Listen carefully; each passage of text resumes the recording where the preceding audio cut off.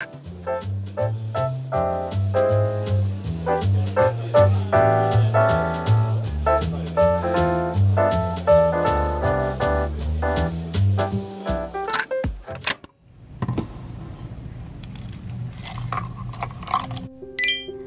guys, welcome to another art vlog.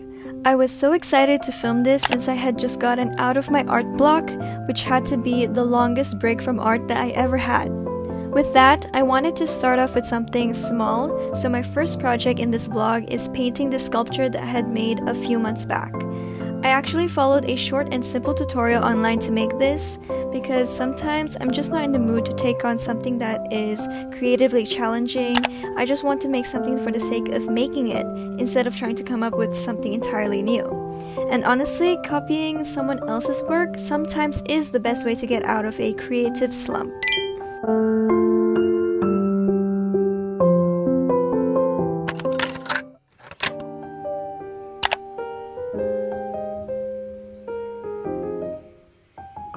Afterwards, my mom and I went out to grab lunch and chill at a Starbucks nearby. For my next artwork, I wanted to draw something from Howl's Moving Castle, but in my own style. By the way, I think I never really clarified this, but I found my art style because of Percy Jackson. I was just trying to find fan art of the books, and I came across this artist called Birchbug, and 10-year-old me was completely captivated by her art style. I'll put some examples on the screen here. She just has the ability to put anything and everything to her art style without losing their significant features. And ever since then, I just want to draw people the way she did. After sipping on our caramel macchiatos, we went to CN Square. It's a big art store nearby and it has everything I could possibly need for my art. And actually, I haven't found a place that sells such a big collection of Copic markers like CN Square does, and that's why it's my go-to stationery store.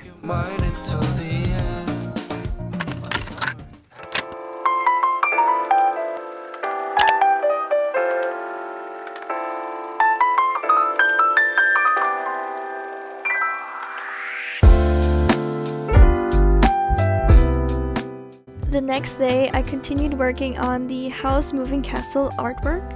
After finishing the sketch, I went on to do the line work, which is always the most terrifying part of my drawings. I'm always one wrong stroke away from being utterly upset. And filming while doing line work is so much harder than one would think, and I'm pretty sure I'm holding my breath in most of these clips.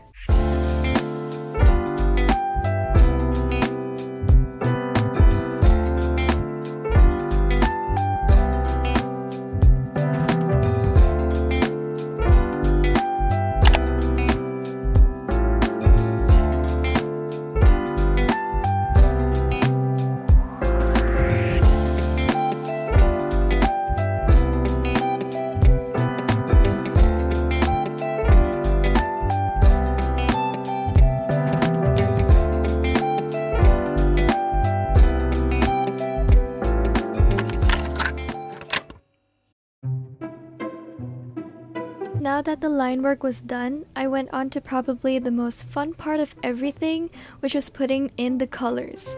I always use Copic markers, they're the best, that's probably why they're so pricey. When my strokes overlap, they seldom create a really uneven look on the drawing, which is usually my main problem with other markers. I only got to watch Howl's Moving Castle earlier this year for the first time ever. And the only regret I have after watching it is how I didn't watch it sooner. The story touches on various topics such as the damages caused by wars, the beauty of growing old, and how we should avoid being superficial. Not to mention how the music is just top-notch. I really got out of my art slump when I saw all the beautiful fan art on Pinterest. My art block lasted for about 10 months, mainly because I needed to focus on academics, but also because I just didn't feel like it. And before that, I had been drawing non-stop for a while, that I practically used up all of my energy and love for art, that I was just bound to fall out of it and remain artistically stagnant. By the way, I'm so happy with this shot. It was golden hour and the sunlight was hitting my sketchbook just right. You can see everything so clearly here. I'm gonna take notes and remember to film my next art vlog during golden hour.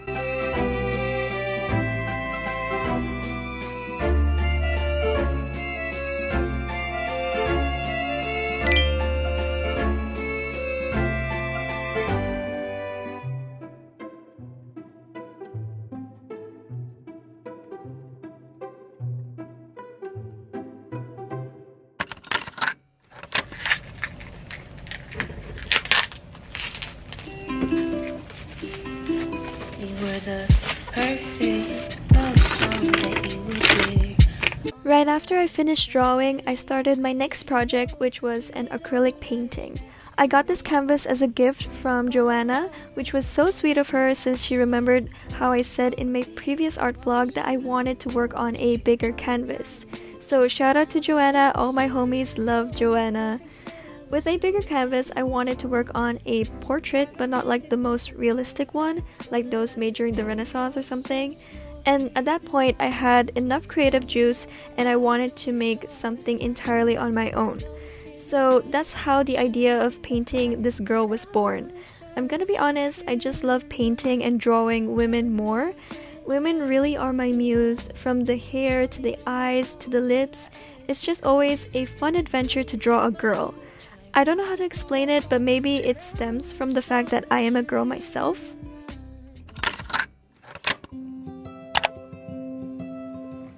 The next day, Afra and I met up for our long-awaited sushi feast. I swear, Genki Sushi is like our third home, coming right after Starbucks. As someone who loves being home alone, I tend to forget that I also like going out sometime, especially when I'm with people like Afra, who aren't draining and just like to chill. So I really appreciate it when people reach out to me and remind me that hanging out is a thing. So shout out to Afra again, all my homies love Afra too.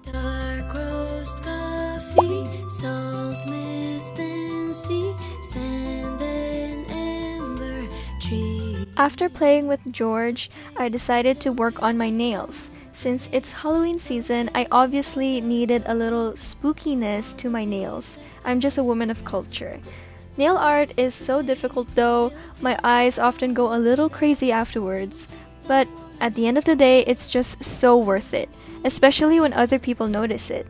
I like drawing all of my designs on my own rather than using stickers, because it's all about the process for me. And I love surprising people by telling them that I drew on my nails instead of sticking on designs. Put on my favorite sweater and say goodbye to summer. I keep on forgetting, times learn how to fly, and before I know it, it passes me by.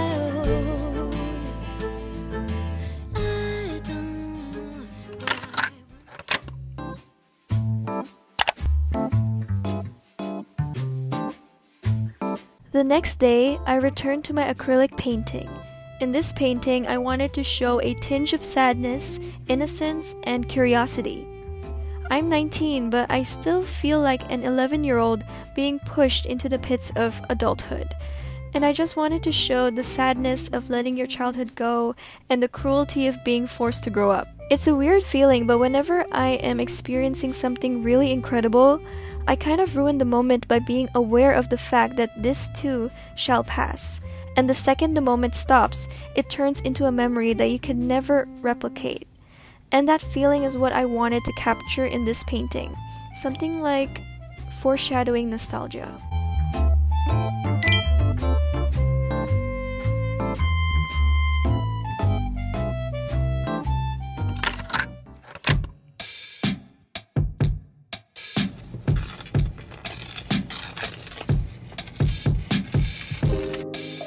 After finishing the acrylic painting, I felt like doing some junk journaling.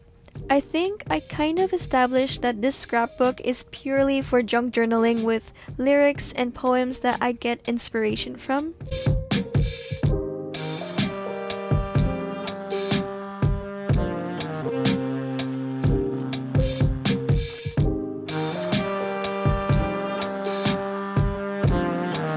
I didn't realize how important lyrics, poems, and just words in general were. And I truly envy people who can easily sum up complex feelings with simple analogies and just sentences.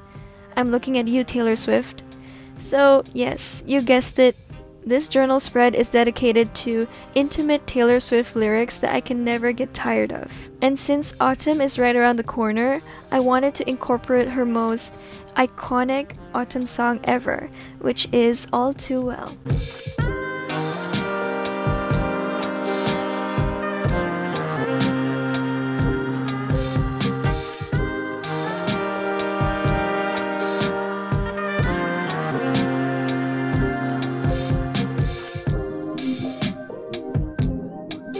I also wanted to include, in my opinion, one of her most underrated songs of all time, which is Clean, from her 1989 album. I feel like this song is super flexible and applicable to many different situations, and it doesn't have to be about romantic relationships. And that's one thing I love about Taylor Swift. She has a song for literally every situation, even going as far as covering up a murder. Anyways, talented queen.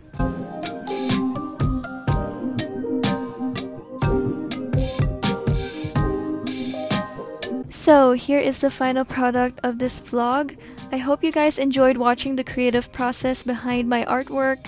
Remember to leave a like, share the video, and subscribe. Bye bye!